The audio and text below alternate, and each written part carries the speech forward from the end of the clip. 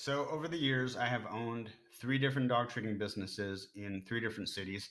They were all successful by my standards, as well as owning dogproblems.com, which was one of the first category killers in the dog training space online.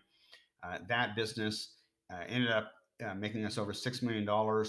And we built up a newsletter that had over 70,000 subscribers. And we've learned a lot.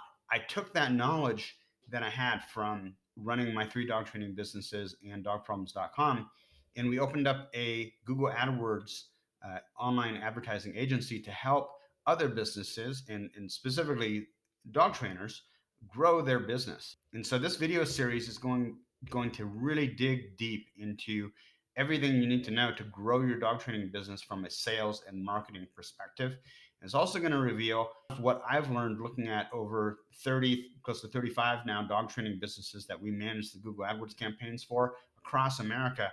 And what we've seen, if you look at the guys who are making over $1 million a year from their individual location in their individual city, they're all doing kind of a variation on the same thing. The way that they've structured their business is very interesting.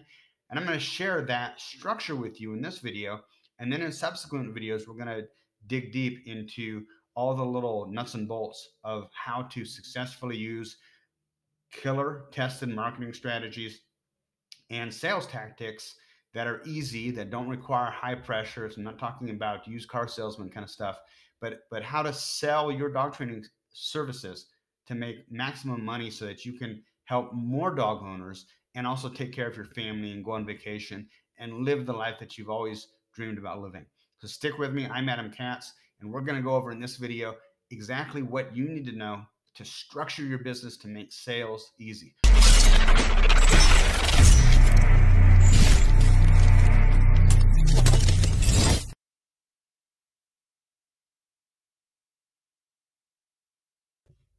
Let me just pretext things before we get into the meat and potatoes.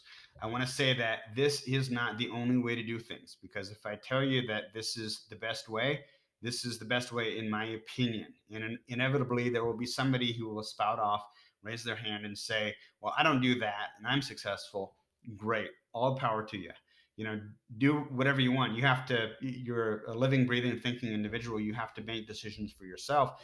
What I'm doing in this video series is I want to share with you my experience and my interpretation, what I'm seeing is happening within the industry because of the perspective that I have working with so many different successful dog training business owners.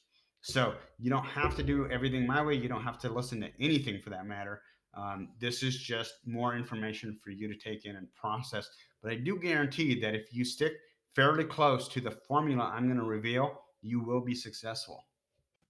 Most successful dog training business owners understand two main concepts, and they've structured their business to be in accordance or to work in conjunction with these two main concepts.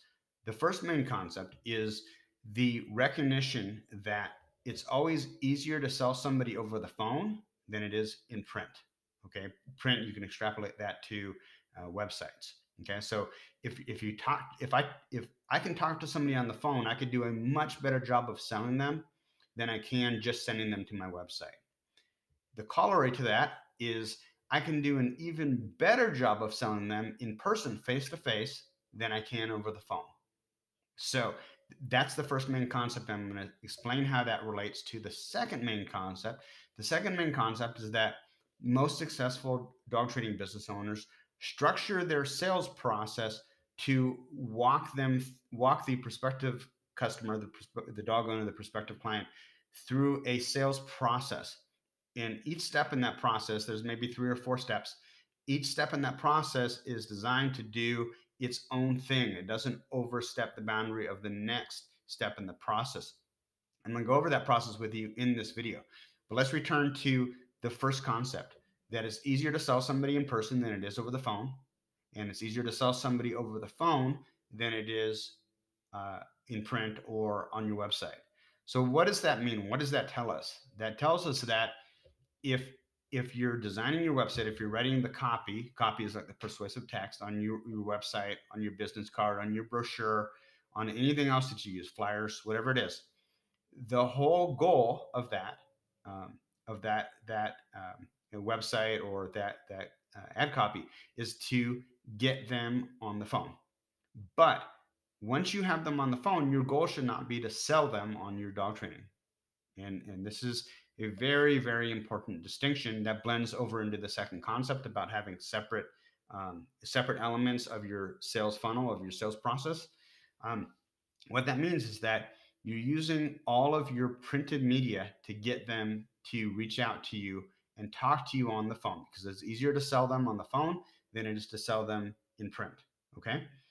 But here's the big but. It's much easier to sell them in person than it is to sell them on the phone. So here's what you're going to do, and here's what most successful dog training business owners do.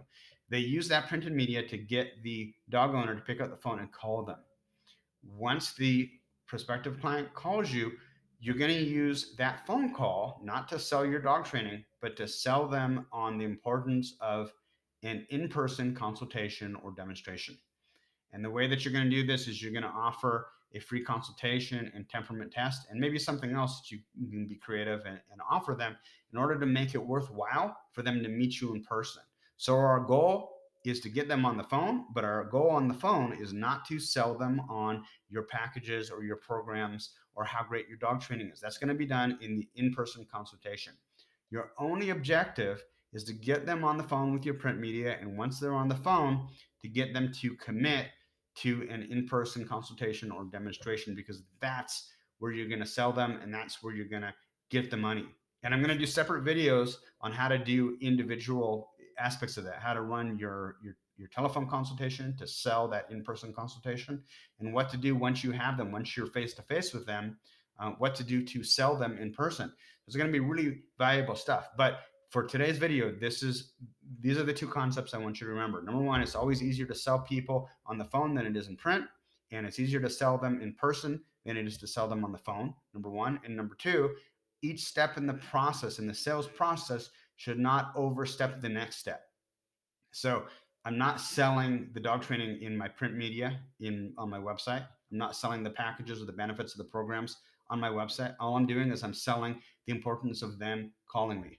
And once I get them on the phone, I'm selling them on the importance of getting together so that I can give their dog a temperament test and give them a free consultation and really get inside the dog's head so that I can then put together a program that's going to best meet their needs. Now, that program that you put together may be the same program you sell to every client, or it may be a 100% customized program.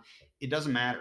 The point I'm trying to get across is that when you sell them is when you're face to face, not over the phone and not in your print or your website. So that's the main takeaway, and that's what we're seeing.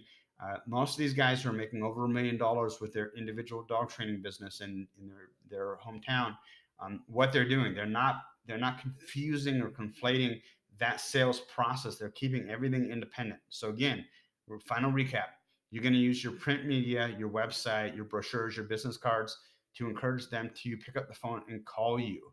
Okay, once they're calling you, you're not going to sell them on your dog training program. You're going to sell them on the importance of getting together for a free consultation. Once they're at that free consultation, that's where you're going to sell them and get the money. This is a super, super important distinction that's going to help you make a lot more money, and it's going to make it easy to close sales and sign more dog training clients. I'm Adam Katz. Stay tuned. Subscribe below. I think it's over here. Subscribe below so that you'll be notified the minute I come out with further videos in this series to help you grow your dog training business and really get a good lock, a good feel for how you should be conducting your sales and your marketing process. Take care.